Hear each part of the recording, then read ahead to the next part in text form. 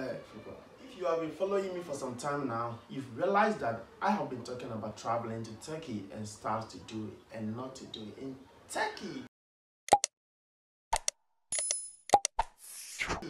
Hey guys, welcome back to my YouTube channel. It's your boy Coffee Pasty, aka the Brave Boy, aka the Party Boy, aka Mame No Boy No, and I'm back with another video. And today I'm going to give you an interesting tip. You understand? If you happen to find yourself in Turkey and then in a very populated area, the mall, the park, the town square, the city center, there are some words you're not supposed to say in English because it sounds very weird in Turkish. You understand? Peach is a fruit. You understand? But in Turkish, it sounds like this.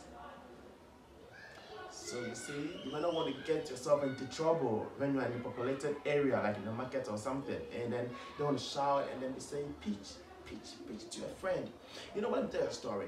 There was this time that you went to the market to buy something, and then I was telling my friend that you need to get peach because you don't have a lot of vitamins and all that. And when I said peach, it was loud, so I realized that people were looking at me in some weird manner, and I was like, oh, did I kill someone? Did I say something bad? And my Turkish friend was telling me that, Ernest, it means bastard. I'm like, oh, really? So like I was very embarrassed, and then I had to say the Turkish. We're like, can we get some subtitle, like subtitle or something? But I was interested.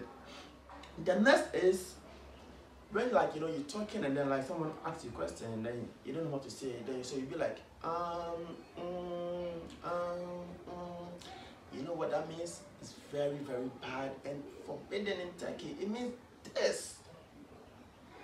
So you wanna, find yourself wanting, so you don't want to say this when you are out there with a lot of people around you, like mostly Turkish around you. So you don't want to say in public, in town. You understand? Because it means that, and then it's quite embarrassing. You understand me? Yeah, right. How to say sick in public? Can you imagine? Sick, like I'm sick. I'm feeling sick.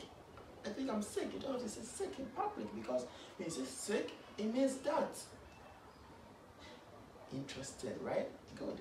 So like there are certain words in English that sounds weird or like very bad and you don't find yourself wanting. Thanks for watching. Comment, like, share, and then you know what? We move. It's a boy Coffee Pasty and I'm out here. Peace out.